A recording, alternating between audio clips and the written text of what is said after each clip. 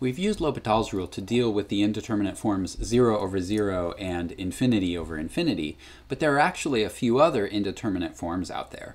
This is one big one, 0 times infinity. Right? If you took a limit and you ended up with 0 times infinity, well, the part going to 0 would be trying to make the product small, and the part going to infinity would be trying to make the product big.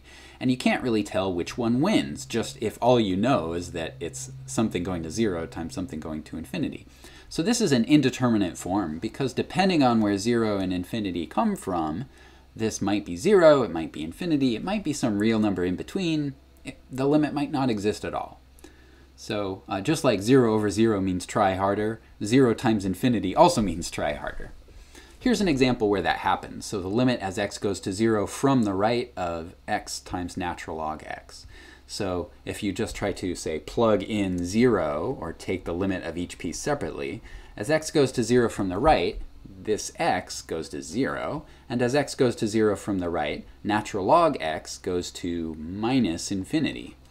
So this is a 0 times infinity kind of indeterminate form. We can't tell if x is getting to 0 faster than natural log is getting to minus infinity. So we don't know what the value of this particular 0 times infinity is. Now it's tempting to say, well, let's use L'Hopital's rule. But remember, L'Hopital's rule only applies to these two indeterminate forms, infinity over infinity and 0 over 0. And the infinity times 0 is not one of these two indeterminate forms.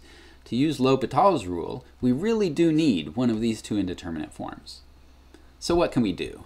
Well, if you have 0 times infinity, either plus or minus infinity, it's always possible to do some slight rearrangement of your product to make the 0 times infinity indeterminate form into 0 over 0 or infinity over infinity. Actually, either one, depending on which one you think is more convenient.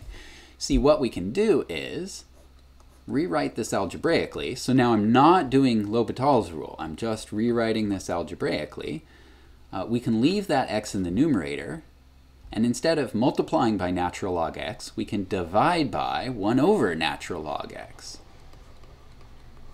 Or another thing that we could try, another option we have, is limit as x goes to 0 from the right. We could leave the natural log where it is, and instead of multiplying by x, we could divide by 1 over x.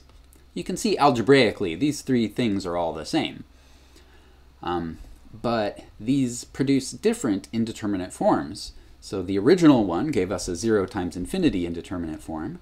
The limit on the lower left here, as x goes to 0, this gives us a 0 over 0 indeterminate form.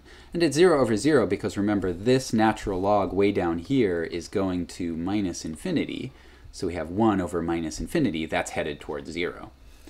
So the limit in the lower left is giving us 0 over 0. And then in the lower right, natural log x is going to minus infinity, and as x goes to 0 from the right, 1 over x goes to plus infinity. So this is giving us an infinity over infinity kind of indeterminate form. So we could use L'Hopital's rule on either one of these two limits. So which one should we use? Well, whichever one we think will be easier. I think it's going to be a little easier to use the one on the right, because if we use the one on the left, we're going to have to take the derivative of 1 over natural log x. And it's not impossible to do that, but it's definitely easier just to take the derivative of these pieces. So before we actually use L'Hopital's rule, I'm just going to rewrite this a little bit more. So natural log x over x to the minus first. Now let's use L'Hopital's rule. Doing this doesn't change the indeterminate form we get. It's still infinity over infinity. So now let's do L'Hopital's rule. So we're still taking a limit as x goes to 0 from the right. The derivative of natural log x is 1 over x. And the derivative of x to the minus first is minus x to the minus second. So now we can simplify this. One mistake that some people make is as soon as they use L'Hopital's rule, they immediately try to plug in their x value again. And this is going to give you infinity over infinity still. But we can simplify this, right? We really should simplify this before trying to evaluate it. And if we simplify this, what we get is, so you have to mess around with the exponents a little bit, but you get minus x. Right? These two factors of x are in the denominator of the denominator, so they're actually in the numerator, and then you cancel a factor of x, and you're left with a factor of x in the numerator, along with this minus sign.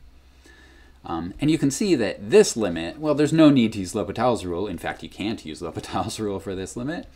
But there's no need to, because the limit as x goes to 0 from the right of minus x is 0. Right? All right. So we can deal with this 0 times infinity indeterminate form by rewriting it in one of these two ways to get an indeterminate form that we can use L'Hopital's rule on. For another example, let's look at this one. Limit as x goes to infinity of x times e to the minus x squared.